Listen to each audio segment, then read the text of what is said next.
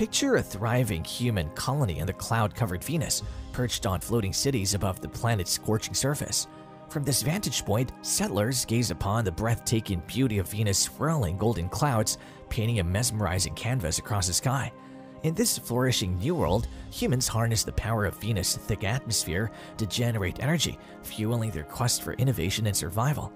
The strong winds that envelope the planet become a source of inspiration, driving the development of advanced technologies and sustainable living practices.